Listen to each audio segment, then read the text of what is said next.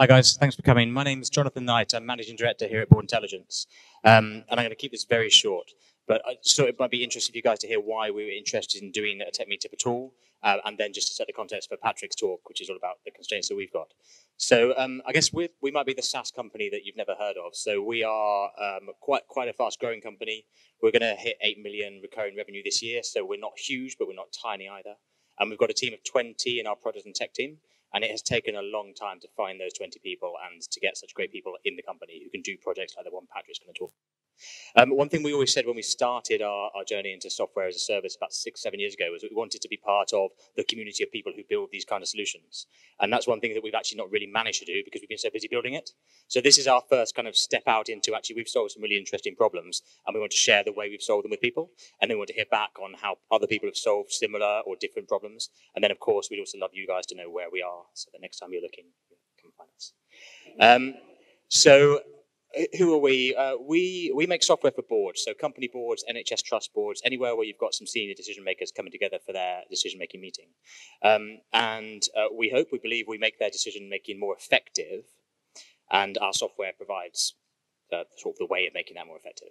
Now, I won't try and bore you with the details of how that works, but what I will explain is some of the constraints Patrik's about to talk about. So working with boards, especially in regulated industries, there are still quite some constraints from the procurement teams in those industries and from the regulators in those industries as to what you can use.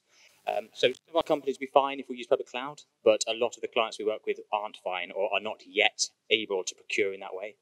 So for us, it makes a lot of sense to build on our own infrastructure so that we can say from end to end, we own this infrastructure, we know where the data is, we manage it, we handle the security, and you can audit us, and you don't have to rely on any other third parties, such as Amazon, AWS, etc. Now, obviously, everyone in this room knows that there are ways to make those services just as secure, but unfortunately, in the world we live in, the kind of procurement nightmare you get as soon as you open that door is too great. So we've had to overcome a lot of the same scaling challenges that other companies rely on public cloud for. We've had to do it in a very secure way. We've had to do it in a way that minimizes use of resources, because although we are growing fast, we're not that big yet. And it's probably about all the intro you need, isn't it, Patrik? Working under some heavy constraints. So it's Patrik Sundberg who's built or designed and built most of the infrastructure for this.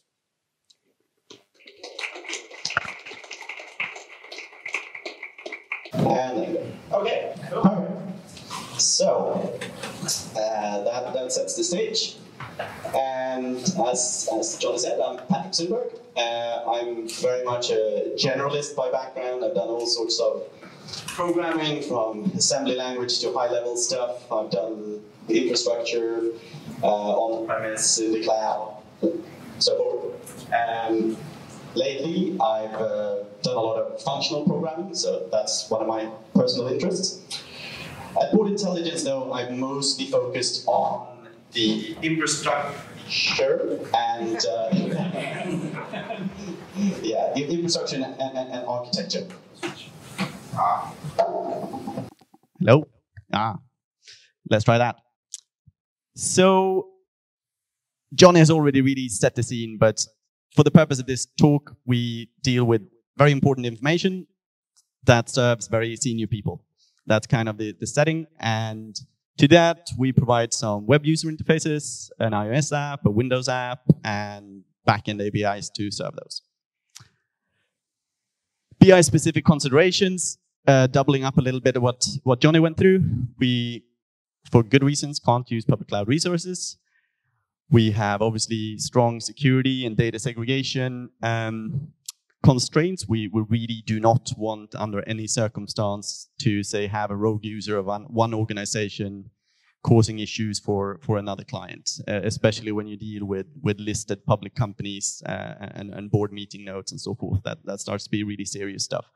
So hence we operate a deployment per client model, i.e. we have a separate instance or instances dedicated to each of our clients, separate database, separate object store, and so forth. So everything runs in parallel.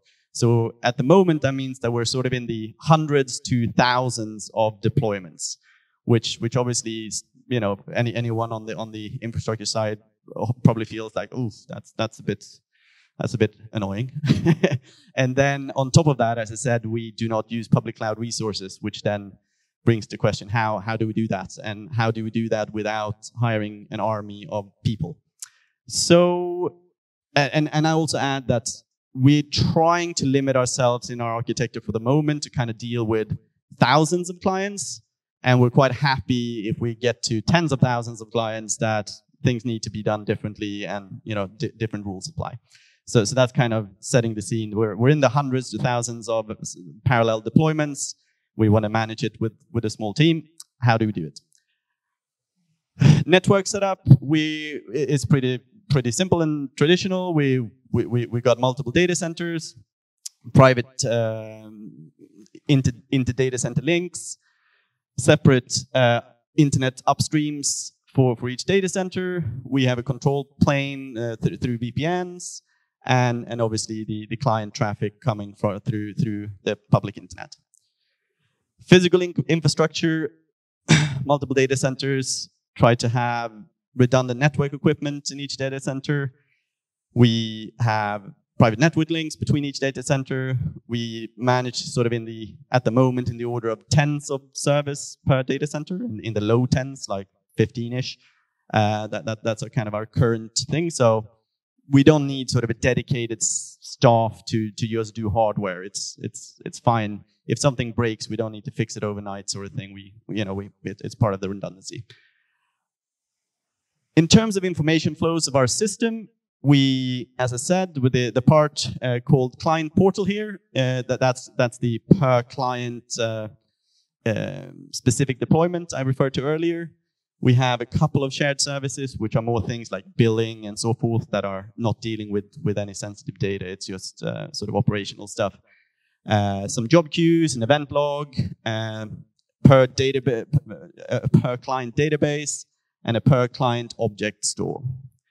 That sets this, those are the sort of things we need to manage within our system.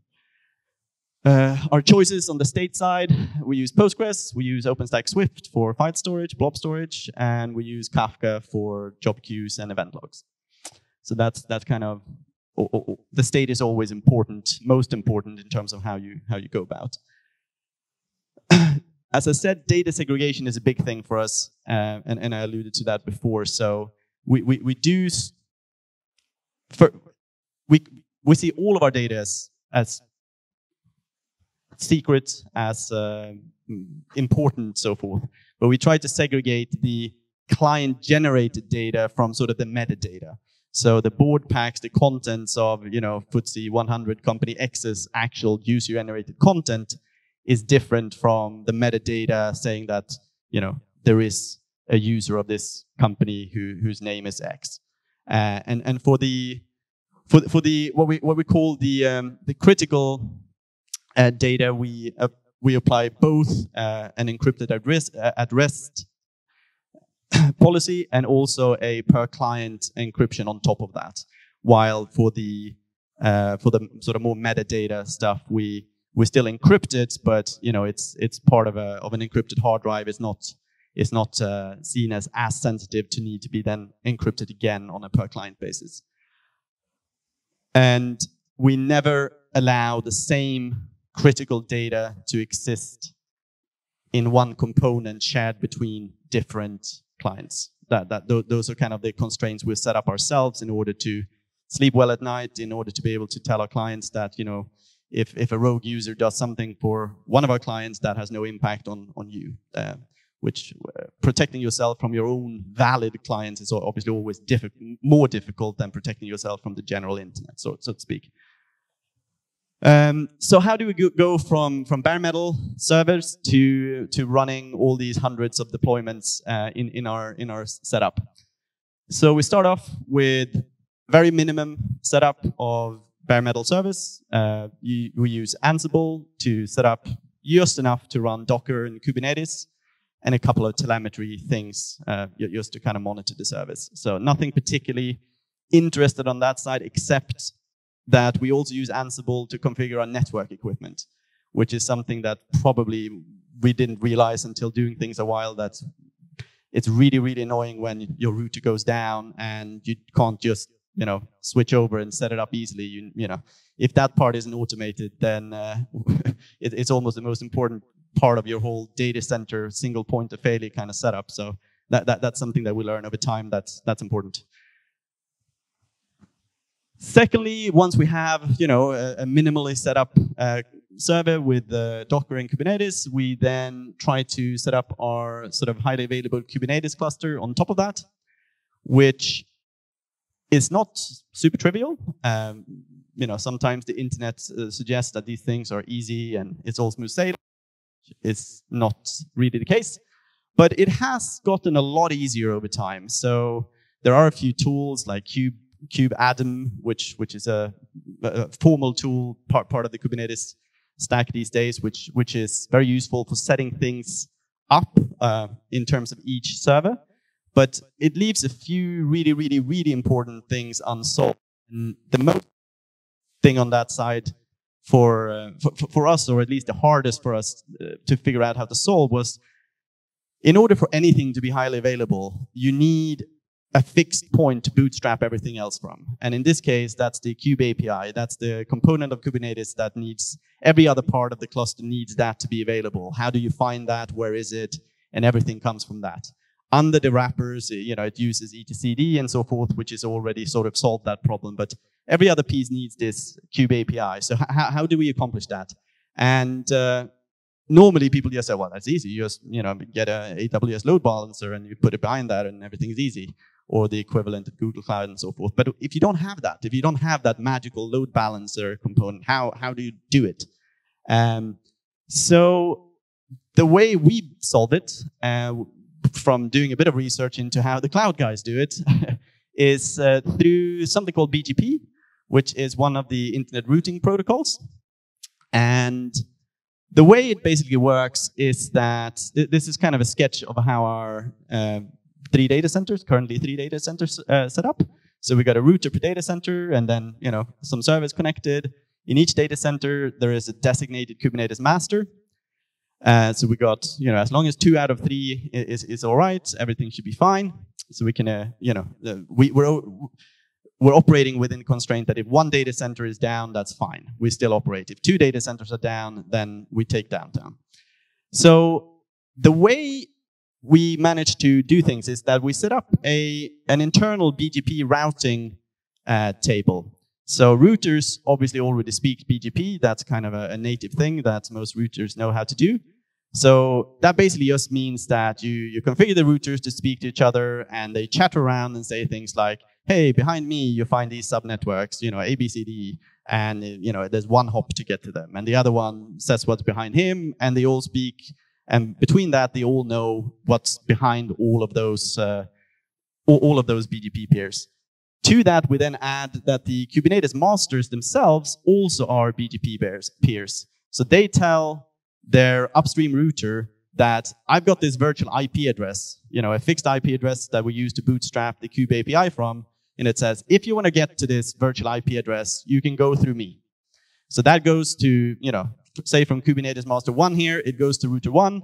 Router 1 then tells his friends. So now everyone knows that this virtual IP X, you can go through by that router. The same thing happens from this and this. So if all 3 data centers are open, now every router knows that there's 3 potential routes to get to this virtual IP address X. And if any one of the servers goes down, BGP is smart and quick to realize that it's down. It's got heartbeats and stuff like that. So the moment one of these servers goes down, all the other routers will quickly be told that, okay, now you can't reach this virtual IP address X through this route anymore. You need to take one of the 2 others.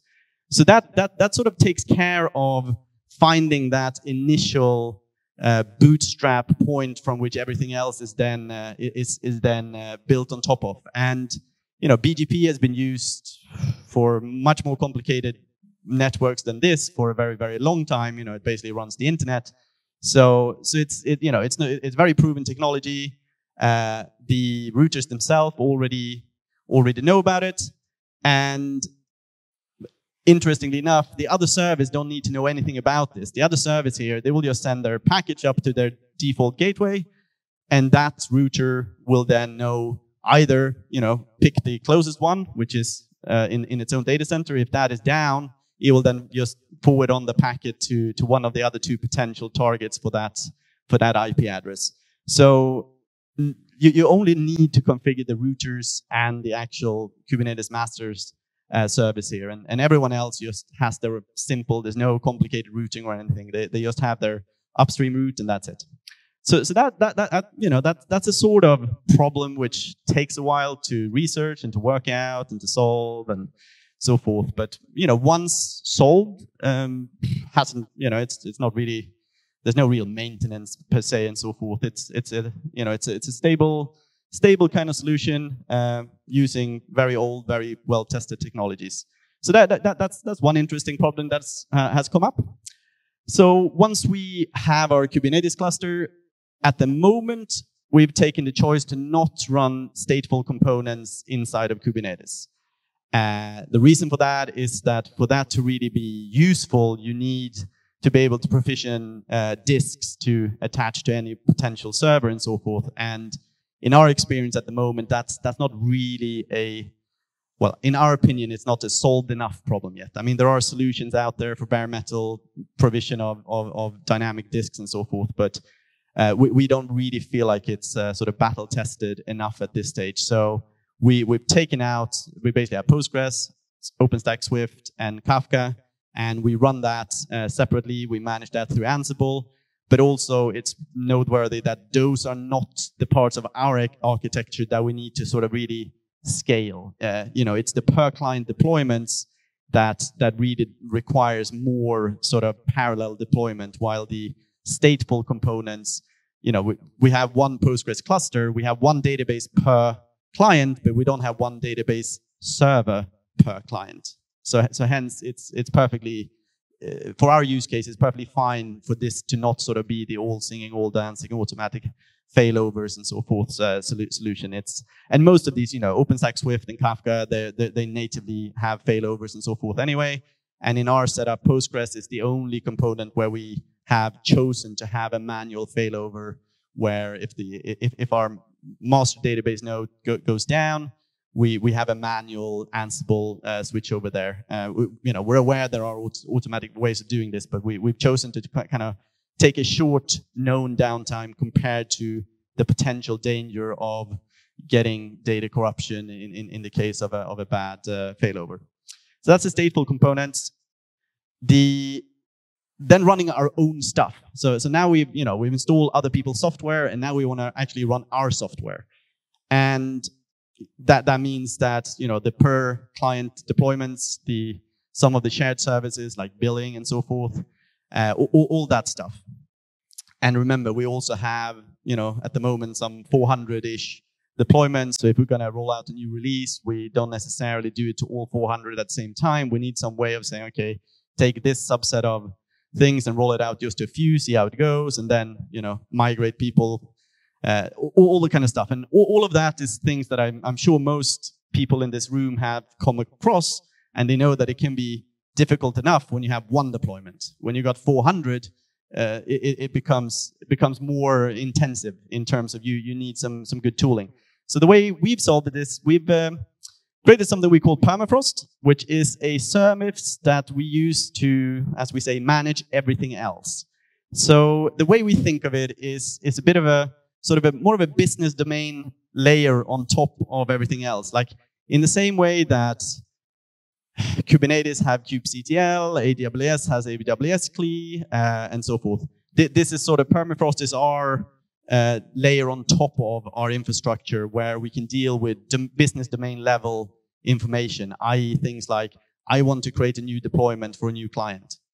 That involves a new client deployment. It involves creating a new Postgres database. It involves creating a new Swift container, and so forth. Also interacting with external services to set up things like external uptime monitoring, log shipping, and all that kind of stuff. So permafrost is our thing for that. So sort of in a diagram fashion, we have at the moment, we only have a command line client. We have the API service, and then the API service then effectively manages, Kubernetes, Swift, Postgres, Kafka, external services, as I said, for uptime and so forth. And it also interacts with our Git repos. And one of the good benefits of this is that permafrost, most of our users, developers, ops people, and anyone in the company don't really need to have access to anything but permafrost.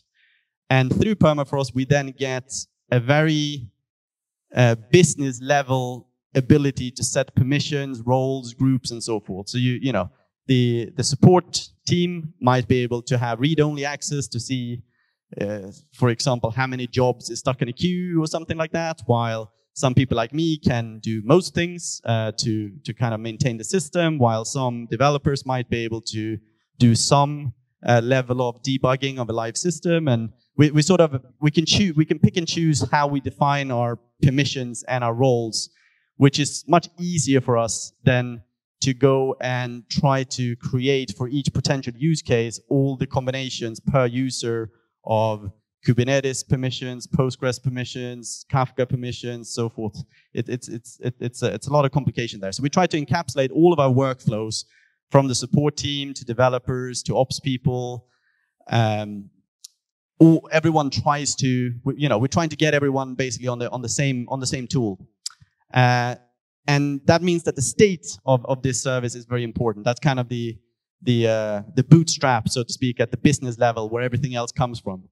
And we obviously want audit logs. We want to be able to roll back if we do something that we shouldn't have done. And the way we've done this is that we've created effectively just a data structure that is easily serializable to disk that describes what we want the running system to look like, which clients exist, what deployments exist, all that kind of stuff. And we then use a Git repo as our store for our state. And by doing that, we basically get a Git-like workflow for the whole API. So the way we interact with our system is things like, okay, create this new client, or create this other client. Perhaps we have two clients that need to be created. We batch up whatever operations fit together, and then we commit that. And that means that all of those changes gets reflected in the system as kind of an atomic unit, all or nothing, effectively. And we get a perfect audit log about exactly what changed. The Git repository will have the diff in a way that we can go back and look at. It also means that we have easy rollback if we need to. We made a mistake and we want to go back to where we were before. So that's been a very good idea. And on top of this, we haven't sort of quite continued down this path, but we have some novel ideas how we can even start to do things like requiring a commit approval that, I make the changes and I send them off for commit approval, and then a second person with the right permissions actually need to go and say, yes, this looks sensible, we should do that. We should be rolling over, we should be failing over the Postgres master, and that looks sensible, and they approve it. So you sort of have an internal checks and balances on that side. We're not quite finished with that, but the workflow and the way we've chosen to store our state and the way we work with the state in a Git-like workflow kind of allows us to introduce these kinds of things on top of which we think is pretty neat. Then we move on to, okay, so now we have something that can deploy the stuff. And then how do we manage our stuff? And we operate a monorepo, and we don't have a big separate team that is responsible for, ops and release management and this, that, and the other.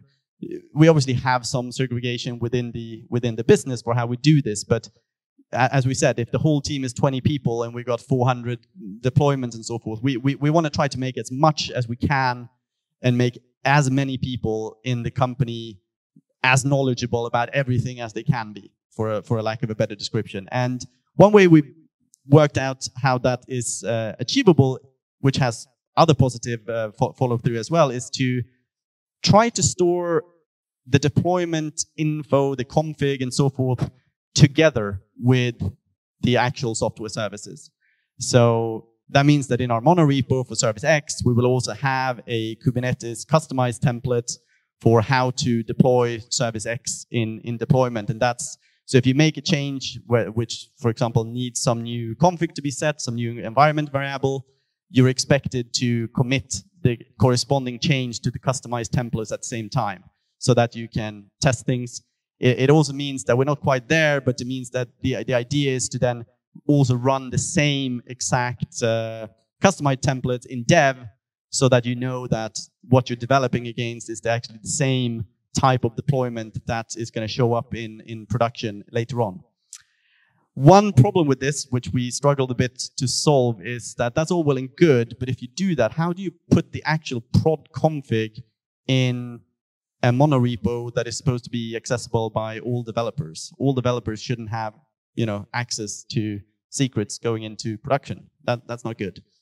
And we found a cute way of doing this, which is called sealed secrets. It's a way where we effectively store highly encrypted data in our monorepo. So only a few people can change these files, as in can encrypt these files with the right keys and so forth. And what it means is that when we deploy something, the encrypted blob goes into Kubernetes, and then there's a service running inside of Kubernetes that takes that encrypted blob, decrypts it, and has then the config available in Kubernetes that is actually used for the various deployments. So this has been a good way for us to not sort of segregate the ops and deployment part from the actual services. It all goes together, and in the ideal kind of workflow, you make changes to the customized template, you use the customized template in your local dev setup to see that everything works. And then if there is something that needs to be done in prod, you ask, the couple of people with the right permissions to make the changes to the prod that's needed. And that way we spread the load of maintaining all of this among the dev team and not just focused on sort of more of a segregated deps or ops or release team. So that's quite a I haven't seen that used in many places, and it's something that we like. One thing that I touch upon briefly, when you do operate bare metal, having a lab environment which is as good of a replica of your physical setup as possible is very useful. In the cloud, in a public cloud, that's very easy. You just spin up a replica of whatever your system is, but with bare metal, you don't easily spin up 3 data centers and so forth. So what we've basically done is built as the same network topology, but in one rack. So if we have three physical data centers in reality, we segregate our rack into 3 parts. We have 3 routers in our rack. Instead of inter-data center links, we just cross-connect the routers in the rack. That way we have a topology logically consistent setup. And with that, we can then go, hell for leather and simulate every problem that we can, just pulling cables and, destroying hard drives, all the kind of stuff that happens in production that otherwise is quite difficult to simulate in a bare metal setup.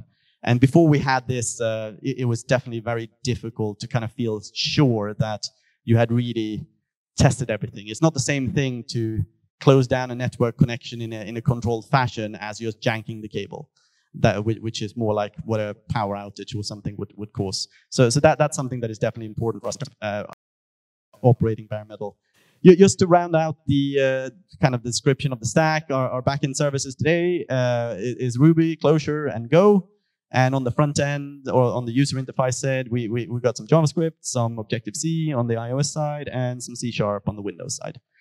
We do use a few external services, and never for critical data, sensitive data. This is things like Datadog for some metrics and telemetry, Stabilising for just uptime checking. So basically things that you can't do in-house, which are non-sensitive data, we try to manage. And as I mentioned, we also try to manage the setup and config and management of those services through our permafrost layer. So when you create a new deployment, you automatically get a status cake check for that client deployment and so forth. Security, I'm just going to mention, I'm not going to go through this, but basically we try to segregate things as closely as we can. So each level of the stack, there tends to be a way of locking things down. And you start with the public internet, then you have some access to the control plane through a VPN. Then through firewalls, you might have access to all of the control plane, or for example, only the permafrost API. Then in permafrost, you have all the permissions there. Under that is Kubernetes. Under that is physical service. Under that is kind of pseudo rights on physical service. Under that is physical equipment in data center. So we kind of try to work through what are all the levels, what are the minimal setups that is required on all of that. And in the end, 95% of people only ever needs access to permafrost. And everything below that is basically, you know, a couple of people that needs to be able to kind of poke at the underlying stuff. And there are a few benefits to that. Apart from making the security segregation easier, it also means that fewer people being able to do anything in a kind of a freestyle, you know, use your own judgment kind of manner means that there's less scope for doing anything incorrectly. And by forcing as much as possible to go into permafrost, it also means that we sort of have to pre-can all the kind of workflows that we can think of. So if we need to fail over the Postgres master database, that's something that gets encoded in permafrost, and then once it's done, and it's tested, and it's part of everything else. So it's been kind of a good. We at first I was probably thinking that it would be more. We would use the other levels more, but in practice we worked out that actually the best way of doing permissions is at the business level domain. Being able to create your own permission that is database failover and assign that to Johnny is a lot better than saying that Johnny can have this firewall rule, this SSH access, this pseudo limits. You know, there becomes a whole list of stuff. But instead, you just have the one business domain level concept, and you can assign that to the right people or to the right group, and Bob's your uncle. So, future work. Next up for us is a lot of telemetry. We have, you know, in terms of metrics, both metrics from a kind of a computer science infrastructure perspective, but also business level domain metrics is something that we feel we can do a better job at. We have our last manual intervention, the Postgres failover, which we might try a few versions of. A really interesting, which we might try to attack at some point, is client-side encryption. So currently we do per-client encryption, but obviously we, as board intelligence, owns the encryption keys. For some of our clients, it would be really cool if we had no ownership of the encryption keys at all, and it all was owned by the client. So BI can't access any information without the client's physical approval. And moving more things into permafrost, you know, more and more of the things, you know, we do still have a backlog of Ansible playbooks and stuff, which bit by bit we're trying to move into permafrost, and hence be part of the kind of business domain operational level. And I think that's all I was hoping to do.